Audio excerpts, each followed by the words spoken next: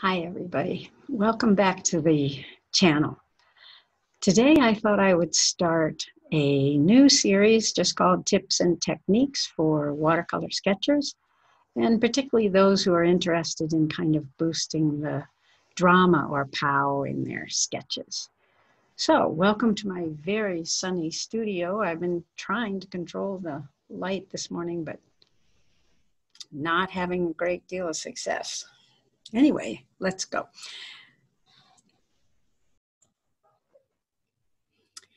Okay, today I thought we would start with shapes and shadows.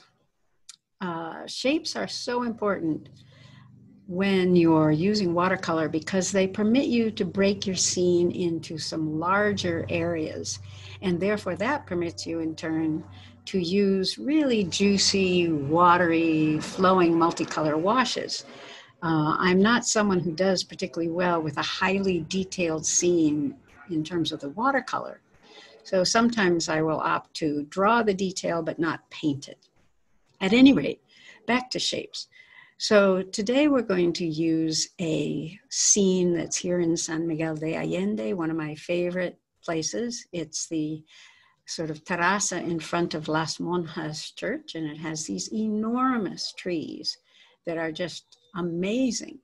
And so we're going to try to sketch that today and break it into three major shapes so that the first pass that we're going to take are multicolor washes on those three shapes. One of those shapes happens to be a very large shadow. So that's why I call this session Shadows and Shapes. In fact, this tree casts incredible shadows on walls and the ground, etc. So unless you're really dealing with the shadows as part of the beauty of the composition, it kind of misses what the potential for the drama and interest. So let me first show you the picture that we're going to work from. Okay.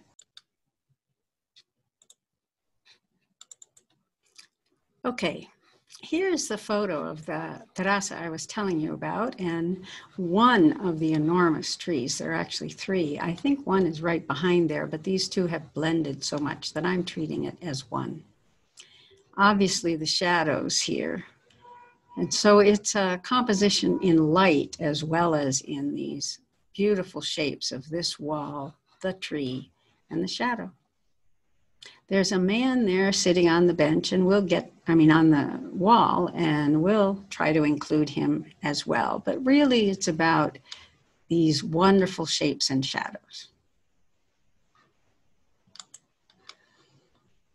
Okay, let's talk while I paint this sketch. And I did this sketch in a workshop recently, so I'm using the video from that workshop to explain what it was that I was doing. Okay, onward and upward. Let's start with the first shape, which is the wall. Its local color is a bright yellow, but much of the wall is in shadow. So I like to stick with the local color family, so it's the family of yellow. As you gradually darken the wall, moving into the deeper and deeper shadow, I think that approach to shadows on surfaces like this helps maintain a very bright color rather than using, say, complementary colors to neutralize the color of the shadow. I also go right across the tree so that I don't interrupt the flow of this wash. It's not going to matter. The tree trunk is going to be very dark. So that's just fine. Now I'm starting with the second shape, which is this enormous tree canopy. Instead of painting with green, I usually start with a yellow of one kind or another and then drop in and brush in blues so that I feel it's more interesting, it's got more contrasting colors in this multicolor wash.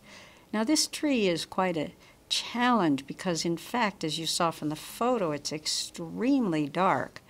I don't want to do a black tree, even though it almost looks that way. So I'm mixing in the yellow and the blue and trying to pay attention to both the values that I'm putting in there, but also all of these nice little sky windows or whatever they're called, leaving the whites here and there so that it feels as though there's actually sky peeping through the various branches. Now, this is the first wash or first pass, so I try to get as much color variation and as much value variation as I can in the first wash. But I know that I can always come back. I usually do a second pass just in the darks, just to boost the darks, and you'll see that I do that later. So meanwhile, we'll just do the first pass of these main shapes. I believe that I'll make just a little bit of adjustment here in terms of boosting the dark values a little bit, making sure that the paint doesn't pool around the tape. But other than that, this gives you a good sense of how I would approach such a large and kind of complex shape. Just having fun introducing the various colors and letting them flow. I try to touch it as little as possible. By the way, this darker color that I'm adding is a perylene green. It was all yellow and blue prior to this addition of some perylene green. I don't mind going over the trunk again either, because that's very dark and we'll deal with that next. So I've added the trunk very simply. It's enormous. I just wanted to have the color flow somewhat into the green canopy, and I'm lifting out to get some contour, although in fact you can see very little detail of the trunk. Now we start the fun shadow. Now, cast shadows like these take on the color of the surface they're cast upon, in this case, gray stone. They also take on the color of what's casting them. So the yellow wall is part of what's casting them, and the tree with all of its blues and greens. So in painting this shadow, I started with Moonglow, which is a very lightly violet gray from Daniel Smith. It's a fantastic color. And used that as then the stone. Into it I dropped the yellows and the blues in order to show what is affecting this cast shadow and make it a multicolor wash just like all the others. Also, cast shadows often are bluish and cool because of the sky that is very much affecting the colors of the shadows. It's important to, again, make sure that there's value variation even in the shadow, because under the tree it's deeper and darker. And to get as much detail in the shadow as you reasonably can, like the bench that's casting this shadow is making all these little tiny shadows. And I simplified it, but it did give the sense that the bench had see-through parts to it, which you'll see later.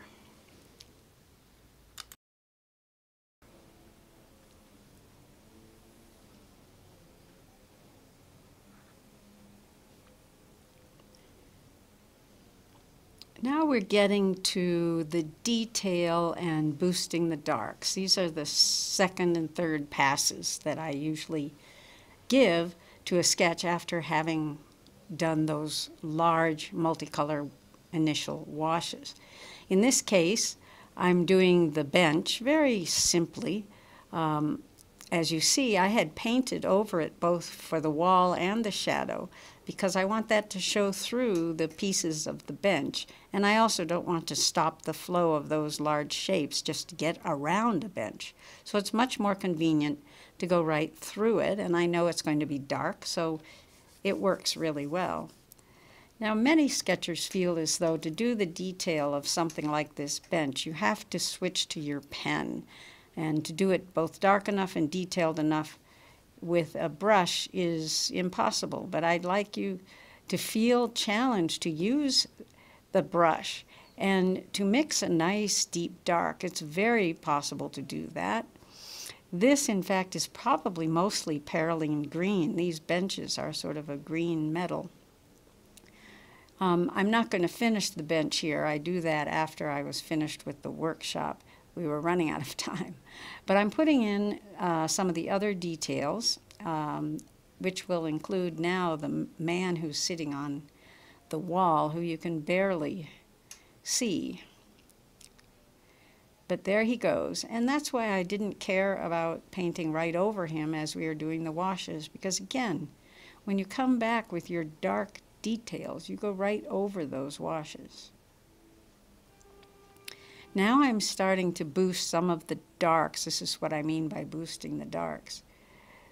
Wherever the deepest darks are, and for example in the lower part of the tree, I do a second dark wash, but I'm trying to make it minimalist and to protect as much of the first wash as possible. And here's the final product. Okay, I hope that was helpful and you got some inkling about how I would approach a sketch like that. Let's take a quick look at the final result. So here we have it. Since the video, I did do a couple of things, brought out some white. I use this one, Dr. P.H. Martin's Bleed Proof White. Brought out some white to add a little bit more of the sort of peepholes or sky holes or something they're called, I'm not sure. And around the edges as well. And then of course a little bit of white on the bench for the reflections. So that's it for today. I hope you've got something out of this, and I will have more tips in the future. So stay safe, have a wonderful day, and enjoy sketching.